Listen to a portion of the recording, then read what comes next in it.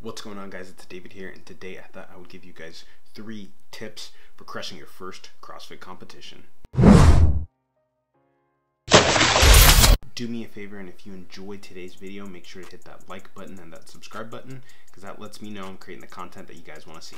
Without wasting any more time, let's go ahead and hop into today's video. And I bring this topic up because this last weekend I had a CrossFit competition with 2 buddies, and we didn't do as well as I had hoped, but I was able to get some take-home points from that competition that I really think is going to be able to benefit a lot of you guys looking to do your first CrossFit competition. And the first point that I want to bring up is make sure that you practice. Practice. A lot of the times when you're entering these workouts, they will most likely give you what the workout will be ahead of time. Usually it's between 3 to 2 weeks before the competition takes place.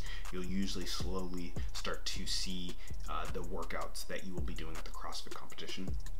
And this is something that will definitely benefit you because you'll get the chance to do dry runs of these workouts, or actually do the workout with your teammates or by yourself, and just get a feel for what the workout will feel like. You'll be able to see at what points you start peaking as far as your heart rate, or as far as where the meat and potatoes of the workout is, as far as like the amount of work that you'll be doing. And so you can do a dry run, go through the workout, see what it's going to be like, and then make the changes that you need to make accordingly. This will allow you to get very comfortable with the workout, so that by the time you do come to competition day, you're not stressing out about how you'll perform or what you'll do. You've already been going through the workouts both mentally and physically, and so there's nothing really to worry about. I bring this up because I usually try to do this in most competitions, but this year I didn't really take this competition seriously, and as well as my teammates, we didn't go through any of the workouts. And I think that was probably one of our biggest downfall, is we didn't spend time practicing the workouts. We didn't spend time practicing our transitions between each movement as we were doing things like holding the barbell with 2 people holding the barbell, and then 1 person was doing toes to bars, and then there was a transition period where the person from the toes to bar would come off and go to hold the barbell with another person. And so those little things will save you time, but you won't know where you can save time unless you practice these workouts before competition day.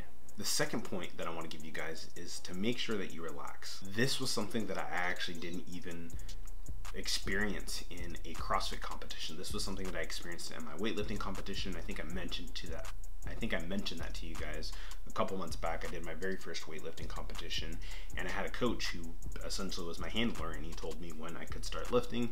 He told me what jumps to make. I really didn't have to think about anything except getting onto the floor and executing.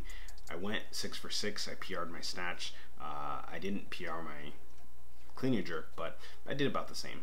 I say all that to say, a lot of the times I think with athletes when they arrive to the CrossFit competition, let's say the CrossFit competition starts at 9 a.m., most likely those athletes are going to try to start working out at 9 a.m., which I don't think is the best thing to do for any competition for that matter. You need to treat this competition like another training day. It's nothing different, it's just the same. So why would you start warming up for the workout if you know that your heat starts at 10, but you have to be there at 9 a.m.? I would say, hey, wait until 9:30, 9:40 to start warming up. Maybe start warming up with lighter weight, move up into whatever weight you need to in order to feel comfortable, so that when you get onto the floor you can start working and not have to worry about your tightness in your hips or things of that nature. But I would say take your time. You don't need to rush with jumping into warming up when you're at your competition. Take it slow, take it easy, take some time to see how other people are doing the workouts before you do the workout. Because again, as we talked about practice in the previous point, you may be able to take some points from what other people are doing and pull those into what it is that you're doing, and then even do even better with your performance for that day.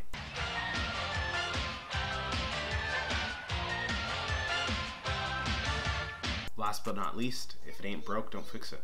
I say that to say, don't go switching up how you do things last minute, the week of, the day before your CrossFit competition. Don't go on a keto diet right before your CrossFit competition. Don't start eating things that you normally don't eat. If you're lactose intolerant, don't drink milk before your competition the night before.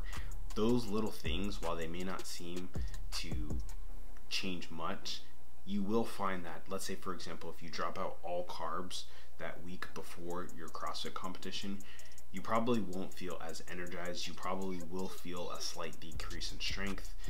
If you drink milk and you're lactose intolerant before your CrossFit workout, you're probably gonna feel like taking a shit before your CrossFit competition or before the event. And so these are very little things, but I feel like these are things that a lot of people don't think of.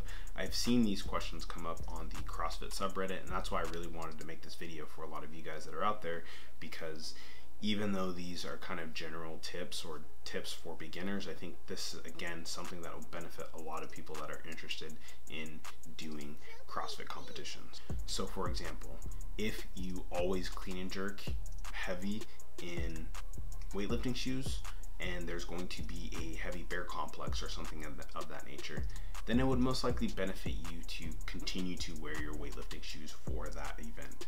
Don't go switching it up and say, hey, you know, for this clean and jerk or this bear complex event, you know, I usually lift in my Oli shoes, but today I'm gonna go on my Metcons. Don't do that. That's a recipe for a disaster, because you're most likely not going to hit the depth that you normally depth or that you're used to hitting.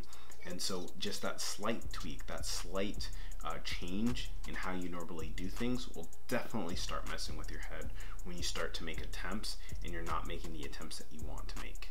But again, that is something that I think also, to touch on just briefly, something that you need to consider, because when you go to these events, your adrenaline is going to be on high, and so you're probably going to have a little bit of a strength increase.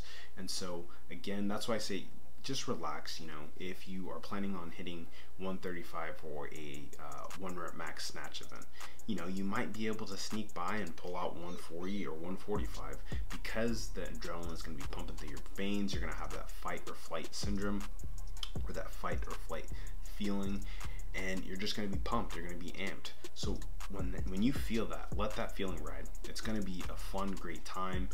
Again, just make sure you practice these workouts ahead of time. Make sure that you relax. Make sure that you're not super tense. Make sure that you know you've got some good tunes that's going to keep you in the right mood. Don't take yourself too seriously. And then finally, if it's not broke, don't fix it. Make sure to go out there and have fun, because at the end of the day, that's what it's really all about. It's just another training day. You get to train with a bunch of different people, whether it's a partner competition or it's an individual competition.